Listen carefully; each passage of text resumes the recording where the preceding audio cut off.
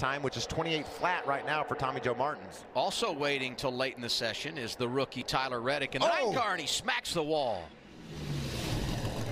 That's a big hit.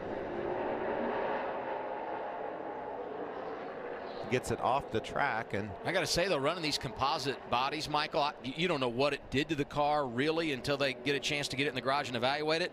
But not as much damage as I would have thought looking at the car based on how hard that hit was. Yeah, but there's suspension issues. He's bent that right front suspensions pretty severely. I'm sure the rear end housing's knocked out from underneath of it, so they will definitely go to a backup car there at him. And as he gets into turn 3, just it looked like maybe a little free on entry, and he couldn't crank it down to the bottom. See if we can see anything else there. We've seen it. See how he's got it cranked to the right there, trying to hold on to it.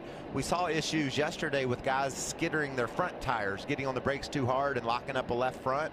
That would put him in the outside wall. That just looked like a situation where the car was loose when he turned in. Looks like Elliott Sadler is going to have company at the back of the field when this race goes green later today. Second junior motorsports vehicle to fight adversity. Sadler